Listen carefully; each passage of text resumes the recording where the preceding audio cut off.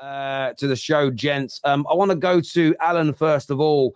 Mate, that was an absolute destruction of your team today. Talk to us. I just want to know where all the Spurs fans are. Is it just me? Really? Wow. Shout out to you, Alan. No. Look. That was the first 20+ minutes was a bit of a dull game. Not much going on. Like both teams trying to find each other out. And then a crucial part of that game for me was literally that yellow card for Van de Ven literally got into his head, and he was an absolute mess from that point onwards, all over the place. Defensively, we were shocking. And he literally has to get a better mental attitude than that on the pitch if you let a yellow card affect you like that, because he was awful after that. I still had Spurs. By the way, doing a watch along, a lot of Spurs fans are now starting to say Ange out. I'm not there yet. I think it's way too soon. But what I will say, there are Spurs fans that are not criticising these tactics. How deluded can you be? I never normally call fans, but how deluded can you sit and say that those tactics are worthy, or you don't have to adapt and change? We were already 2-0 down. Yes, we're chasing the game, but you have three. Well, for that third goal, every single player was in the Newcastle half. One ball, and there was more long balls over the top that caught us out before that. One ball over the top, 3-0 down. And again, it takes for the third goal to come in for Ange to make any changes. Tactics were shocking. The type of play was bad. Newcastle have so many people out. Newcastle have, what, 8, 9 first teamers out, something like that? And we got absolutely destroyed. Destroyed. After that first goal came in, it was ridiculous. Basuma again, what is he doing on that pitch? I said last week or the week before when we done this and all that, he's got to go. He's not good enough. Yes, there's other crap that we've got to get rid of first, but he's got to go as well. Look, that back line, that high line is not working. You need to adapt. If you drop that 5 or 10 yards back, you then have to have a ball over the top. It's got to be inch perfect. That's how you stop these type of one balls over the top. You make it harder to do. But if we that far, Isak could have just literally sat down, had a cup of tea, had a crumpet or something like that, and got back up and finished and scored. That's how bad we were.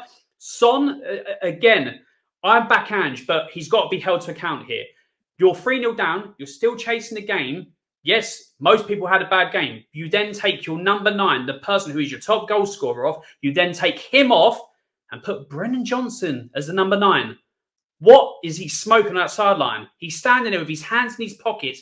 He's got to do better. He has to change. He has to find a way, when you haven't got the tools to do the job, to get your team playing better, stop these high defeats, like these really big defeats, and then you progress. When you get better players in, over time it adapts. But literally, no, it's the same. Rinse and repeat, and teams are starting to find us out. Luton, long ball over the top, caught us out time and time again. Nottingham Forest done it. Newcastle have done it. And I said, if we continue to play like this against the bigger teams coming up, we are going to get smashed. If we do not change what we are doing, Arsenal, Man City, Liverpool, Chelsea are going to run right against us. And it's as simple as that. But no, people work for Ange, Highline FC, fantastic. No, you've got to change. It's starting to really piss me off. It really Alan, can I ask you something? Can I ask you something? Didn't we play with a low block last year and we got rinsed as well? Yes, we're playing with a low block with a bad defence. So of course you're going to go, here's our bad area, attack us here. We'll sit back. That's what you do. With a high line, with a good defence, if you drop that 5 or 10 yards back, Van de Ven doesn't have to do as much chasing back. You probably save his hamstrings and all that. It's one of them. You need to literally adapt. You need to understand what you can and can't do. With a bad defence, you go attack here. With a good defence, you go, we don't need a defence. The best defence in the league, Arsenal, do they sit up in a halfway line? Do they sit in the opposing half the entire game? No, they don't. They're about 5 or 10 yards in their own half and all that. And when the attack comes, they know to drop back and the team comes back as one. Our midfielder, Bentancur and Basuma today were both like, nah, Van de Ven's got it. Got an old ostrich over there. He can fucking get up and down the pitch all day long and all that. Cheater of Van de Ven. No, we'll let him do it all. Absolutely nowhere was that midfield. It's absolutely pathetic. Things have to change because what was good at the start of the season is not good now. It's just me being honest. And Spurs fans I know that will watch this, you don't know Ange Ball. I don't give a fuck because at the moment, Ange Ball doesn't know Ange Ball. Seriously. Dan, I want to ask you a question about your defence. You've conceded 49 goals, which is huge. You rate your defenders very highly. I think in your combined 11 with Arsenal, who have the best defence in the league, including your goalkeeper, you have sort of three or four of the 5 you put in as Spurs. So is it the system that's broken because the players are good enough, or are the players not good enough and they're letting the system down? Because conceding 49 goals is horrendous. That needs to drop by about 20 goals next season for you to go to that next level. How are you going to do that? Is it new defenders, or is it a different system that's needed? No chance. It's just the players need to get more adjusted to the system. Like every time those balls in behind, we allow them to happen too many times in games, and they keep ending up costing us. That ball behind is like we don't know what to do. I don't know if you guys know that meme, that the guy that stood there like, I can't move my legs, I don't know what to do. That's literally how we defend when the ball's being played in behind. We don't know what to do. We're frozen, and I don't understand what it is. I know these defenders are good enough to defend, but every time, man, I don't know. I can't grasp it. Why can't they just follow the runner? And they have to be working on this in the training ground, because this is the way they play football. This happens every game. There's no way they just see it. Do you know why they're not following the runner, Dan? Because they're not good enough. They don't see it. No. So, Dan, the only reason you don't follow your runner in football, I know you've played, is if you don't want to or you don't see it. It's one of those two things. It can't. Because give me a logical reason as to why they're not following their runners, unless they're either too lazy to, or they don't see the danger. What other reason could it be, mate? I don't know. Maybe it's an instruction. Maybe they're trying to play an offside trap. I couldn't tell you, but if it's the maybe they're trying to play an offside trap. I know these players are good enough to play. I know these players are good enough to defend. Dan, I get that. So if they're good enough to defend and it's an instruction, then it's a system that's a problem. Then yes. I don't know. I'm just making an assumption. I'm just putting up ideas. I don't have a clue. What I'm saying, Daniel, and I ain't trying to catch you out. I'm trying to have a conversation with you here. If the players are really good, then I think then you have to start calling out your manager, because his system is the problem. If the system isn't a problem, then you've got to call out the players. Conceding 49 goals is horrendous. And more than Man United, by the way. It is, and we're awful defensively. That's a problem I have with this. I'm looking at Spurs now as a team that wants to be a Champions League team and wants to progress. You got to start having hard conversations. And for me, I think there's an element of adaptation needed by your manager, but I also think you need better defenders. I don't think they're good enough. You definitely need a better midfielders. Basuma is not good enough. And I think this is where Spurs fans need to sit down and go, had a very good season based on expectations. You're in the running for a Champions League spot, which I don't think many people predicted you to do. But you've got to have honest conversations. You don't concede this amount of goals. Now, if the players are good enough, and it's more what Alan's saying, and it's the system, then you have to criticize your manager and ask him to change things. But to be honest with you, Alan, back to your point, I can't see your manager changing anything. He seems someone that's very much set in his ways. It's another thing. Let's talk about it's set in the ways. The whole less high up, less possession based. We had at one point 72% possession in that game. Fantastic. We were 2-0 down and they had 6 shots and 4 on target. We had 4 shots and none on target. Have possession all you like. If you're not, as soon as Newcastle won the ball high up, it was one pass in behind and it was a goal or it was a shot on target. With Spurs, we won the ball back high up. Bentancur done it, Udogie done it, Maddison done it. What it was tap, tap, tap, pass, turn back and all that, slow it right down, and we missed out on chances to catch them. It's just the type of football we're playing is so poor at the moment. Like, it really is. And you have to be able to adapt in games. Alex Ferguson done it over time. Guardiola's changed the way he's played. He's gone from inverted fullbacks to not inverted fullbacks. Best managers in the world adapt. If you are seeing your team, literally, you set your team up how you want to in that game. You're 2-0 down. You then go, hold on, maybe the way I'm playing is not correct. Let me adjust. Nope, you just stand there with your hands in your pockets, watching, getting the beautiful sun has come out now. Finally, you can start getting a tan. That's fantastic. You just stand there looking up at the sun, beating down your face, hands in your pockets. What am I going to do today? Oh, no, we're 3-0 down. Let's make a change. It's just, I'm so peed off at the moment. It's unreal. I'm so annoyed. I'm going to give back to somebody else because I've just continued to No worries. I'm going to come back to young Daniel in a minute. We'll speak to Steve and Matt as well. But Kate, talk to us about today's game, please. What went wrong in your opinion? Where do improvements need to be made before your next game? I'm really calm. I don't understand where everyone's having a meltdown, right? The fact of the matter is, I'm not. All these people that are criticising Ange, Alan, I'm including you in this. Everyone knew what we were getting when we got Ange, right? I didn't want him, but I was told he was going to do great things. And for the first 10 games, he was praised by everyone.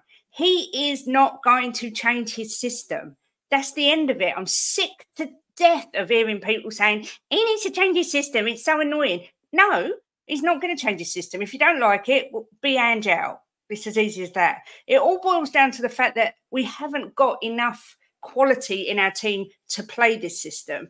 When he was at Celtic, he brought in the quality. He had the striker, Kyogo, scored an absolute hatful of goals. Son isn't that player that's going to do that, right? So we haven't got a midfield general. Basuma said it last week, said it the week before. I'd sell him in the summer and get someone better. We need a defensive midfielder. Yes, Ange doesn't play particularly with a defensive midfielder, but a player like Zubimendi is fantastic at going forward as well. That's the sort of person you need in this team. Porro is a good player. Udogi is a good player, but Van der Ven, Romero, they're all good players, but there's everyone in that team, Madders included, they all know they're going to start every game because we haven't got the quality in our squad for them to be concerned that if they have an off game, they're going to be dropped. So they all become a little bit complacent with it. There wasn't a single player on that pitch for us today that earned any sort of praise, not one. Van der Ven was awful, Romero awful, Madders awful, Werner awful. They were all dreadful. Don't direct the anger at Ange. You know, this is the system he's chose to play. Like I say, if you don't like it, then be Ange out. I don't even care. I like what I see, and I can see we're going in the right place. But for the moment, we don't have the quality to play that system. And until we get to the summer, you're probably going to get this. We might lose the next 3 games. You know, we've got Arsenal, we've got Liverpool to come. We've got Man City. So what? You know, it's the first season. I just think everyone needs to calm down. Our fan base is embarrassing. One week I've got Dan telling me that we've got the better 11 than Arsenal, or that 6 of our players go in. The next, everyone's coming on crying that it's Ange out. Calm down. See what Levy does. If you don't buy quality, then this will happen next year and Ange will get sacked. But he might well just buy quality and we might actually see Ange ball played the way it should be played. Okay, but this is the reason why. You said about people coming in and saying Ange out. I haven't said I'm Ange out. I've said other people in my chat said Ange out. You say you like what you see.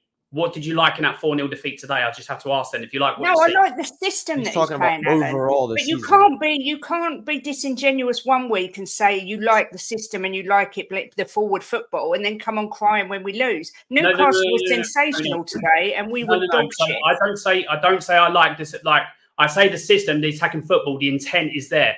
But I've said since week 1 on here, and you go back, there's times where we are getting caught out. You have to adapt. You have to change. I always adapt. We won't adapt. So accept it, or just be unhappy for the rest of the season. A good manager. People say one second. People say he done it in Scotland. Fantastic, he done it in Scotland. Let's be honest. If he done it in Scotland, he went into the second best team with the most funds, where you're pretty much expected to do what you were doing in that system anyway, where you beat teams below you. So of course he's going to do better in Scotland. Yes, he transformed it. But if you're coming into this league, we're saying that we didn't know anything about him, but this is what we're expecting. If you don't know, you don't know what to expect then. And then when you see something going wrong, you sure have to change. You have to be able to adapt. You have to be able to change. If we're saying that nothing needs to change with this, and you get the you get to the point where you get better players, we then have to go, our owners have to do the thing that we have never seen them do, get the top quality players in that a manager needs to back a manager successfully for us to see the top prospect or top product that we can see. So we're going based on our owners, and then what? So if we don't get to that point, then it's just another manager by the wayside, because not only they're not only doing their job up top, but Ange's not doing his job going, well, hold on. Conte got rinsed last season because he wouldn't change his setup. He was so defensive in the 2 in the middle, getting overrun, and everyone was criticising Conte last season. But now because he didn't have the defenders to play that system, Alan. It's the same situation. He didn't have the players that suited Conte's defensive system, right? That's a fact. He had Dyer in his team. But you can still criticise. Yeah, but if you let me finish, but now Ange doesn't have the system to play the way he plays. So you've got to give him a chance. I don't care. You know, if Ange, for me, I think Ange is the right way forward. But to sit here and say he's got to change, he is not going to change. He said it in every interview he's ever done in Japan, in Scotland, in Australia. He's not going to change. If you don't like it, get on the Ange out train. But it's no point coming on here screaming about it every week. Guys, Joe and Gin streams weird conversation. No, I get where you guys are coming.